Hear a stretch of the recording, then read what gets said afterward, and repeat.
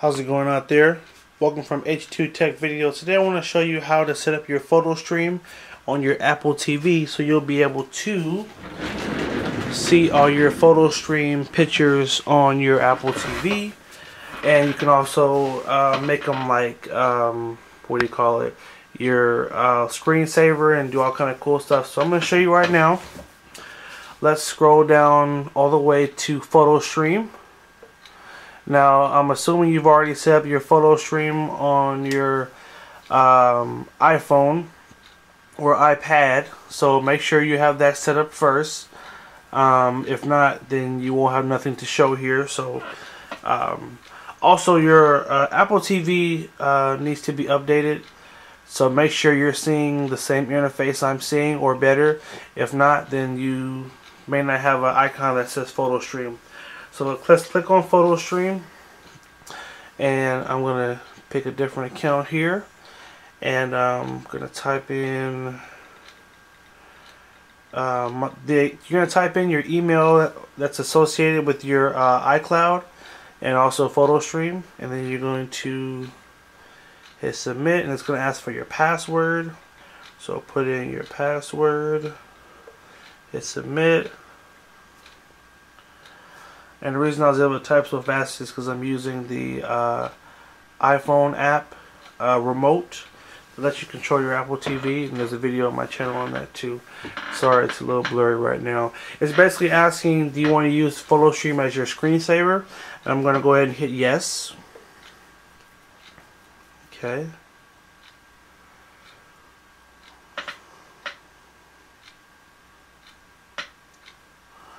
And so now it's accessing my Photostream here.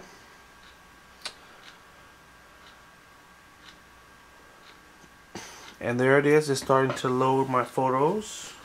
Now it's only loaded a couple so far. It takes a little bit of time. But it will pull up all your photos. And then you can actually do a slideshow. You can also go to your settings. Let's see what we can do in settings here. This is my first time kind of looking at it, so I'm kind of learning with you.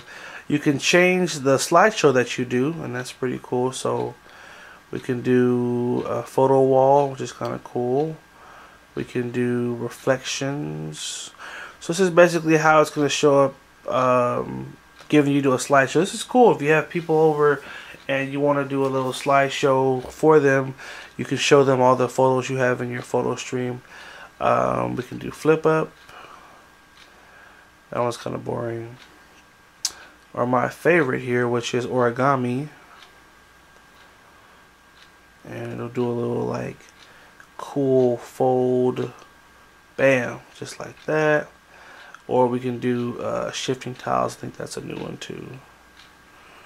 Let's see, shifting tiles. Yeah, that's not really that new. And you can also add music to it. So when you can set the photos to shuffle, so it'll randomly select the next picture. And I think I'll do that. Turn on shuffle. And then you can also set some music. Let's see, let's go to default music. And I don't have any in my library set up right now, so we won't worry about that. But anywho, now that we have some photos that are synced, I'm gonna have I don't know how many photos I have in my photo sheet. There we go. A lot more is starting to load up here. I really take pictures of just all kind of random stuff every day, so that's kind of why you just kind of see album covers and old TVs and all kind of crap. But let's see what the slideshow looks like here, just so we have an idea.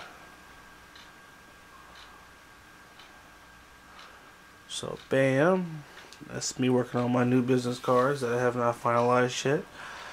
And so basically this is the Photostream here, and it'll take your photos and throws them into a nice little photo slideshow. And I'm definitely going to have to go in and edit the photos that are in there. This was my game in Scramble with Friends, and when I hit over 1,000, I was pretty excited about.